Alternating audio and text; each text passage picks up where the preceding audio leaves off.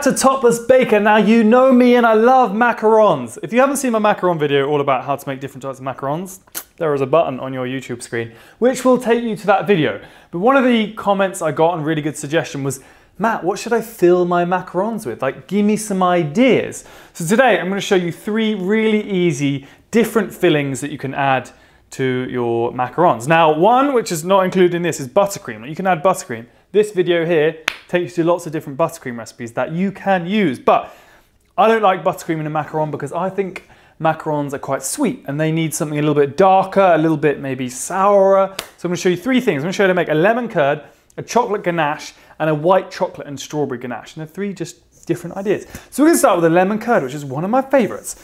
So in a bowl, I've got some sugar and a lemon zest. Now, if you have a really fancy blender, you can blend this all together, so it's super fine. I've not got a fancy blender with me, but I'm going to put this over a bain-marie, and there's a lot of whisking to be done here, all right? So I'm going to add in the juice of a whole lemon.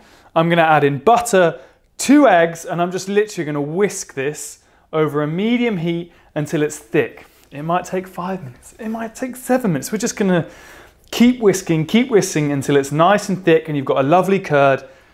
And that's basically it. It's how easy, 1 pan. That easy. Now that took me about 4 minutes. So it's quite a lot of whisking, and it's really important that you're whisking all the time because otherwise what you'll end up is a lemon omelette. And I like omelettes and I like lemon, but I do not like lemon omelettes. So keep stirring because otherwise the eggs are going to scramble. And then you should end up with a mixture that is thick but still relatively runny. So it's important that it's still runny because we're going to chill this now. It's not ready to use. So I'm going to pour it into a glass, and you can double this mixture. I just didn't double it because I would have been whisking forever. So I didn't want to do that to myself, but this will be enough to fill like 20 macaron shells. But what we're going to do now is we're going to put this in the fridge, and I want to chill it for 2-3 hours or overnight if you can, and that will thicken up. So it looks really runny, but it will thicken up overnight in the fridge and it will firm up, and then it will be perfect to pipe into our macaron shells. So that is one easy filling done. On to the next. Filling number 2 is a chocolate ganache. Very simple. A ganache is just cream and chocolate, but there are a few very key steps because ganache can go wrong. And believe you me, I have messed up a gazillion ganaches. Gazillion ganaches, that doesn't make sense. The first step is you've got to chop your chocolate pretty finely. This probably isn't fine enough, but I just couldn't be bothered to do it anymore. So chop your chocolate up really finely and put it in a ceramic bowl. So if you put it in a metal bowl, I don't feel like it works as well. So I put it in something ceramic or glass. And then we've got cream. So I've got about 180 grams of chocolate and 200 grams of cream. So just a little bit more double heavy cream than it is to chocolate, just because I find that ratio works really well. And we're going to put this on, if I could switch it on, we're going to put this on a medium heat, and we're going to bring it to just till it's a boil, all right?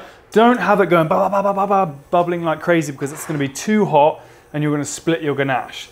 So just boil it until it's like steaming. There are bubbles at the side and there's a few kind of bubbles bubbling up in the middle, but you don't want it at a rolling boil. As soon as it comes to that hot, steamy temperature, pour it over your chocolate and leave it there for about 3 minutes, all right? That's gonna give it time for the chocolate to melt, and then just whisk it together and you should have a really nice smooth ganache. Now, when you're making the cream, just give it a little bit of a shake because otherwise you can get a little bit of a skin on top of your cream, which we don't want. So just shimmy, shimmy, shimmy. Once it comes to temperature, pour it over, leave for 3 minutes. Got it? Yeah, you got it. So once you've let it rest for 3 to 4 minutes and then you whisk it all together, you are left with a glorious unsplit ganache, all right? And it should look glorious and lovely like this, but there are times when it splits because it's split on me a million times. So I've got a little tip for you, all right? So what you want to do is heat up some milk just till it's warm, right? Not boiling, not cold, just until it's warm. And you can whisk in a tablespoon of warm milk at a time into a mixture. And if it has split and looks oily, just whisk that in, it should pull it back together. So that works most times for me. But now at the moment, this is kind of spreadable, but it's maybe slightly too runny. So I'm just going to leave it at room temperature just until it thickens up a little bit, and then it can be piped. It should take 10 minutes, 15 minutes, or if you want to really speed things up, you can put it in the fridge, but just don't leave it into the fridge for too long because otherwise it will set really hard and we don't want that to happen. Right, we've got that to the one side. Now we're going to get on with the third one, which is the white chocolate and strawberry ganache. The third and final filling is a white chocolate and strawberry ganache. So I like to add a little bit of fruit in. You can keep this as a white chocolate ganache. If you just want to keep it as that, you can use the same recipe and just exclude the strawberry. But instead of doing like the chocolate ganache where we had more cream than chocolate, we've actually got a lot more chocolate here than cream. So it's actually 3 parts chocolate, 1 part cream. And it's really important when you're doing this that you use a good quality white chocolate, because white chocolate can be fake from a lot of supermarkets, not really white chocolate. So make sure you get a really good quality, something like a Caliber or a Valrhona, I think that's how you say it, like a professional chocolate. It works really well. So I've got some cream, some more double cream, heavy cream in a pan. And I'm gonna start, this is strawberry puree, by the way. This is literally blended strawberry, so I just blended it. I'm gonna add in about a tablespoon and a half of strawberry puree. I might add more later, it's just kind of how strawberry I wanna make it. I'm gonna put this on a very low heat. I'm gonna add in my chocolate chips, and I'm literally just going to stir this together until it's melted. It is really that simple. Now, once you've melted it over your pan, you should be left with quite a runny mixture. And I'll be honest, it does come out a little bit grey. It's not the best looking filling, but it's tasty because there's strawberry in there. And I actually ending up adding about another 2 tablespoons of that strawberry puree. So it just depends how kind of strawberry you want it. And I'm going to pour it into a bowl. And then this is way too runny to pipe. So I'm going to chill it in the fridge for about 10 minutes and then it should thicken up. And by that point, I'm going to just whisk it together and it's nice and light and fluffy, but I will show you that. And then we can come back and we can fill all our macaron shells. So here we go. All 3 fillings are ready. So my ganache is just literally cooled at room temperature. If you chill it in the fridge, it's going to go pretty firm. So I leave it at room temperature until it's a nice pipeable consistency. And then I've got my lemon curd. That's been chilling in the fridge because I made one the other day. That's a really good pipeable consistency. I didn't say actually, when you take it out of the pan from stirring it, a good thing is to sieve it because sometimes you can get like lumps of that lemon zest in there and sometimes you don't want that. So just sieve it and then put it into a jar. And then finally the white chocolate strawberry ganache. I'll be honest, it looks a little bit ugly. It's a little bit grey. But if you want to add some gel food colour to make it a funky colour, you can. It tastes much better than it looks. That takes a little bit of time to firm up, but then once it's firm, just give it a little bit of a whisk just to bring it all together. Right, I'm going to pipe them onto some macaron shells and that's it. But I'm just going to pipe them. Right, here we go. Chocolate first.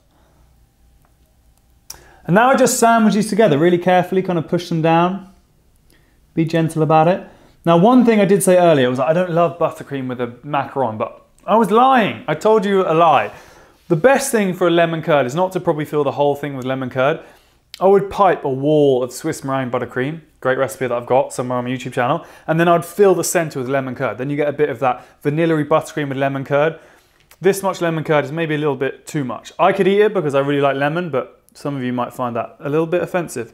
Now make sure when you're piping, you don't pipe all the way to the edge because when you push that shell on top, it goes and the filling, not as horribly as that, squidges to the side. And so if you fill it all the way to the edge and then you put your shell on top, all the spilling spills over. But if you fill it, just leave a little bit of a gap. When you sandwich it on top, you're left with like a nice even filling that reaches the edge of your shell. And there you have it.